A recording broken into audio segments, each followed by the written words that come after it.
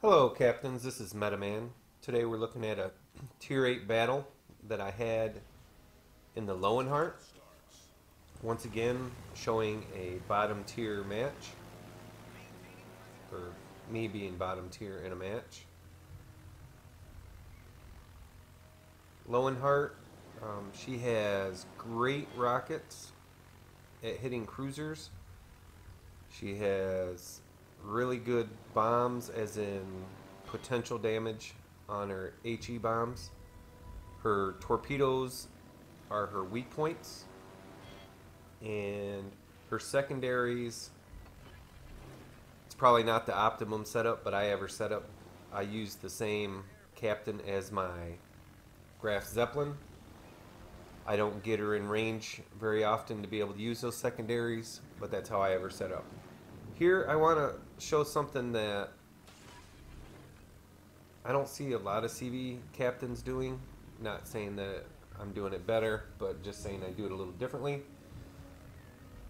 Especially when you're bottom tier CV.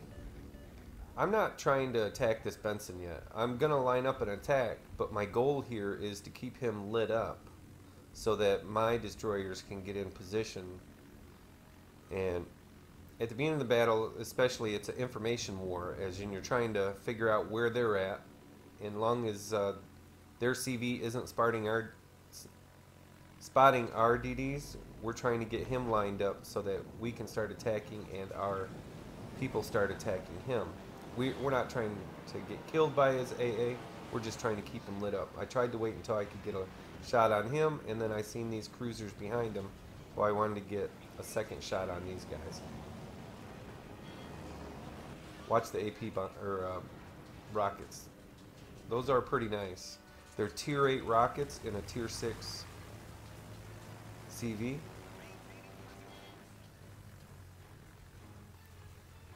But just like I do with any of the CVs, towards the beginning of the match, I'm just feeling things out, seeing where people are. Not trying to put myself in a position that I'm going to be losing a ton of planes. When you're bottom tier, their AA is going to be better than your health of your planes, so you're wanting to play a little bit of safe. You're wanting to basically look for targets of opportunity. That Benson, to a Loewenhardt, that Benson has really good AA, so I was just trying to keep him lit up, not let him eat my planes, and then line him up so that I could hit him and somebody else at the same time.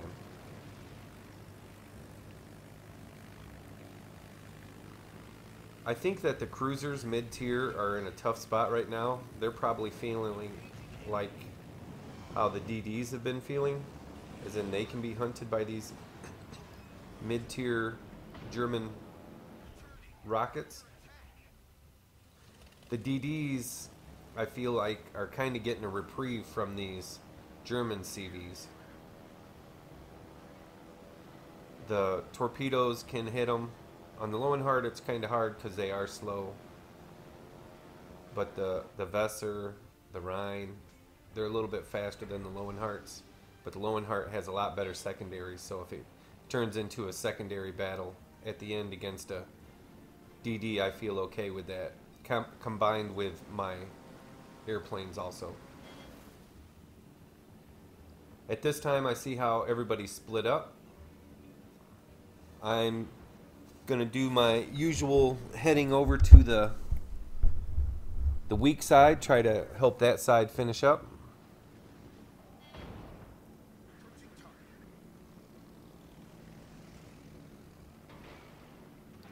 Doing my pre-drop so that I don't lose too many planes. When I first got the Loewenhardt, same way as if one of you guys first get it, you'll probably feel underwhelmed, because in most CVs, not German CVs, but in most CVs, torpedoes are your main source of damage and kills. In the Loewenhardt, that's not going to be the case. You're going to get the kills here if you're hitting something that's really crippled already, but they're not damage dealers really. One thing I do like about this Loewenhardt's Loewenhardt's torpedoes is the arming range is really short. I like that. That means I can get right up on them, let it off, let out the torps because they are so short range that it's nice to get up close. Your HE bombs, you have a really good chance of fire. You have pretty good accuracy if you get down on top of them and take your time and drop.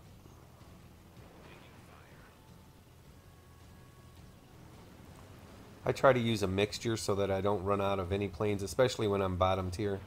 When I'm top tier, you can kind of just stick to whatever your main damage dealers are, but when you're bottom tier, you want to ration that out so that you don't get depleted of a certain type of plane.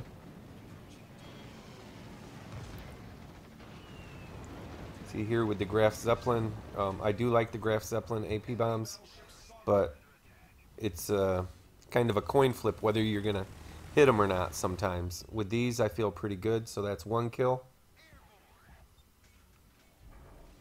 I hear sometimes people talking about that when you're bottom tier in a CV that you're pretty much the eyes and a deterrent with your fighters and you're just supposed to be spotting, and that's, in my book, that's not the case.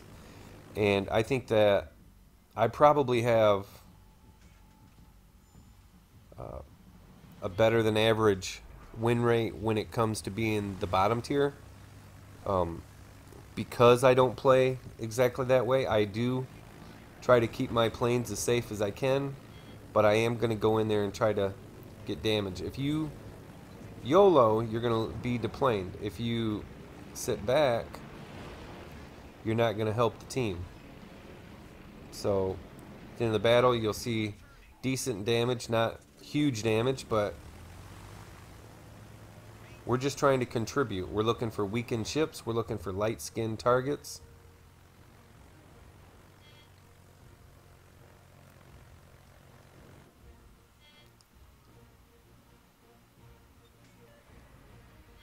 You see me keeping my... I'm trying to keep this DD lit. You see me keeping my CV pretty close. Really close, actually. Trying to keep him lit up so that someone can get him.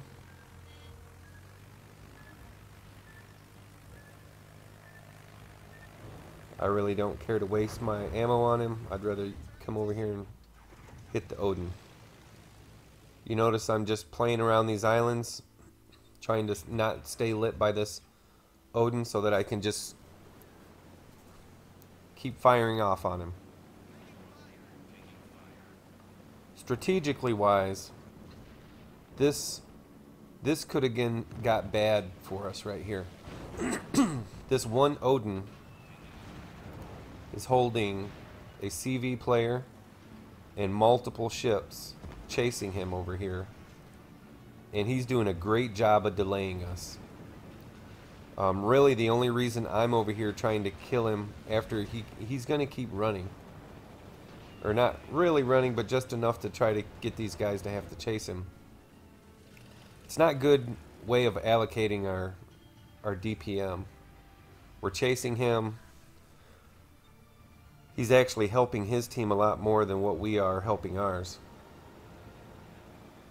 But after I see that our team is not going to leave him, it ends up being that I'm going to come back over there and help. Just because I want him dead, not that I think that he's affecting the battle, but he's affecting our allocation of DPM here. So in other words, if I kill him or help kill him, our other ships will have to come help on the other side of the map. You see that we're starting to lose the match. And I don't think our team is going to leave this guy. So we got to get him killed.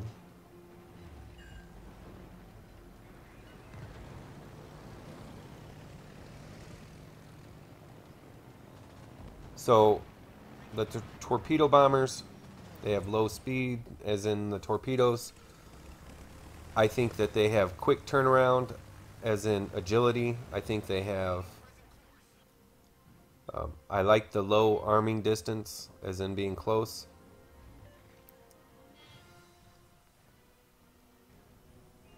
Here I'm coming over here thinking that Odin's dead, but he's almost got like the Nelson feel to him. He's just going to keep living over there.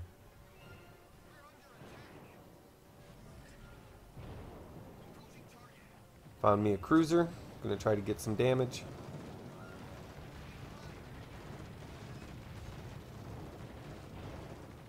These rockets are nice. So if you have a choice, I would be going after trying to get the rockets and the bombs. Just live off of those two. Got rid of that cruiser before he could torp our guy. But the two you're really going to want to live off of is the rockets and then the bombs. Because if you live off the bombs first, you're going to have a higher damage per game because you're farming battleships. But you might end up with less kills per battle and affecting the battle less because it takes so much longer to kill those battleships. You're going to be farming good damage, but you're not going to be getting the quick kills and go help out with other ships. See, this quick turnaround put me in position to be able to get another torpedo off.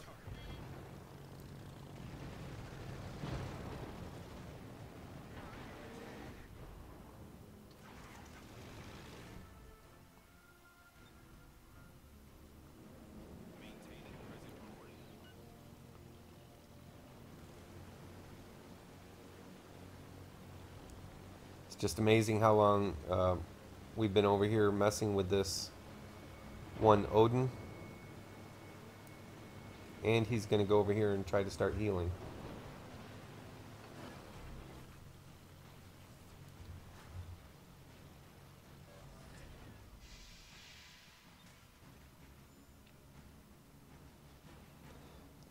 I feel that, like I said earlier, the mid-tier cruisers are in a tough spot right now because they're so light-skinned.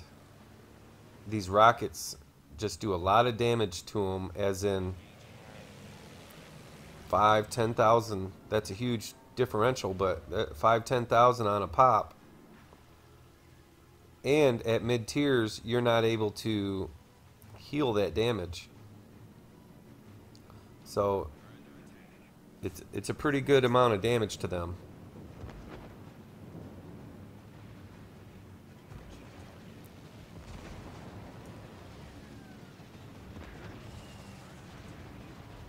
Here, create a fire.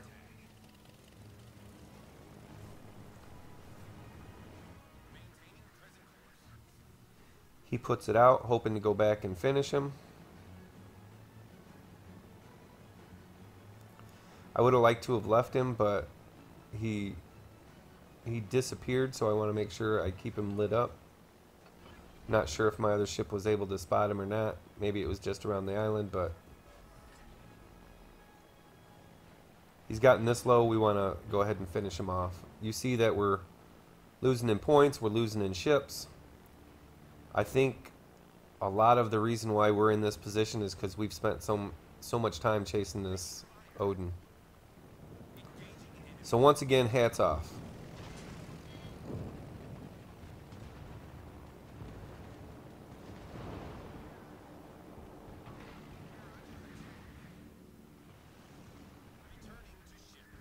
So I get my torps off, and the other guy still gets to kill. So now at least we're 3 ships to 3.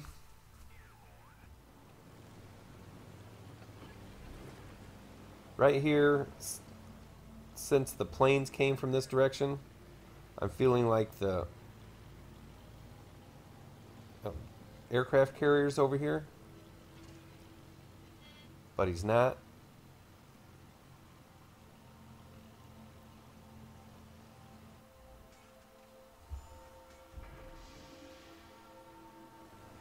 It's a tied up match. I'm figuring I'm going to send my ship into cap.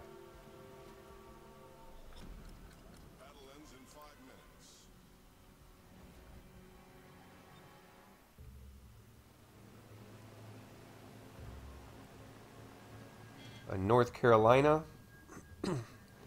That is going to be a hard ship for me to attack.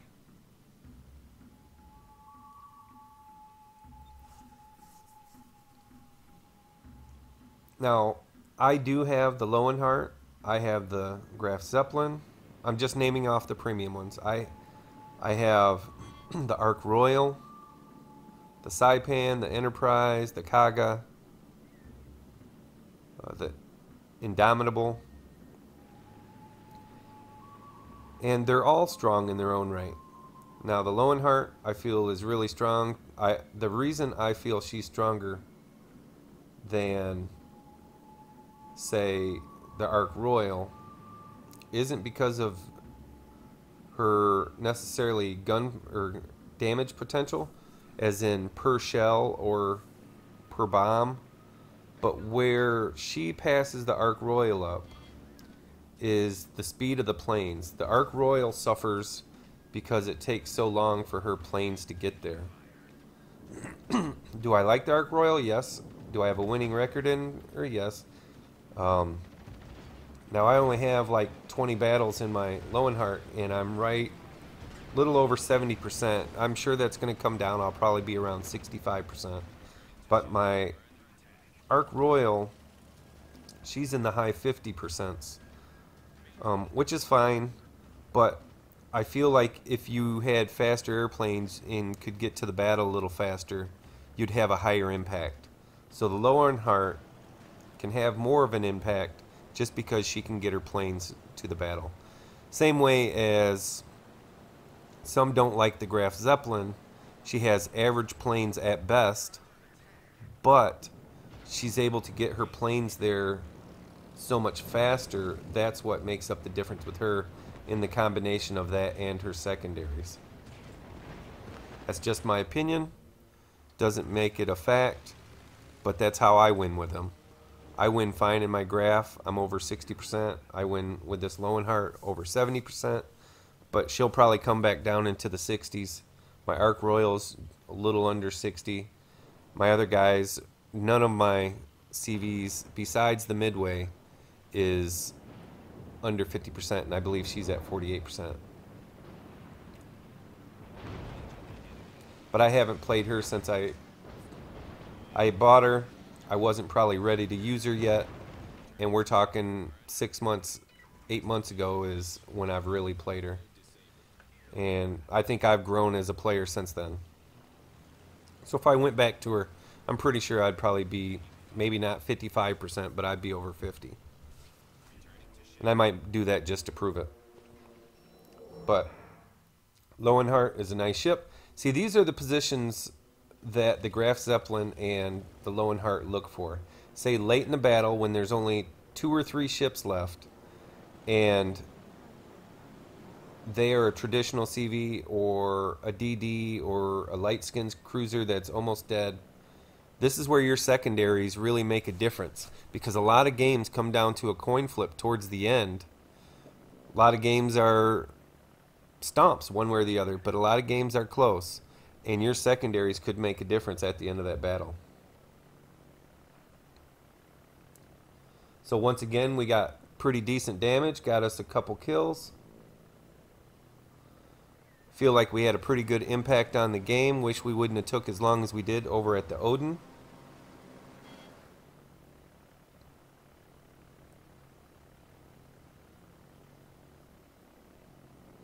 Just hoping to stay alive here, get the win. Time's running out.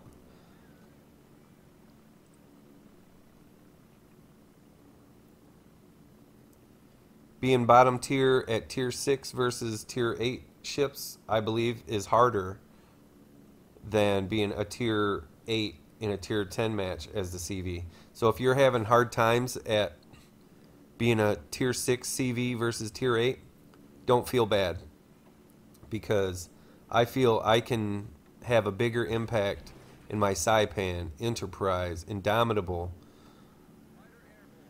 I'm not quite as good at my Kaga, but you get the idea. I can have a higher impact at those guys at tier 10 against tier 10s than I can with my Ark Royal and my Loewenhardt versus tier 8s.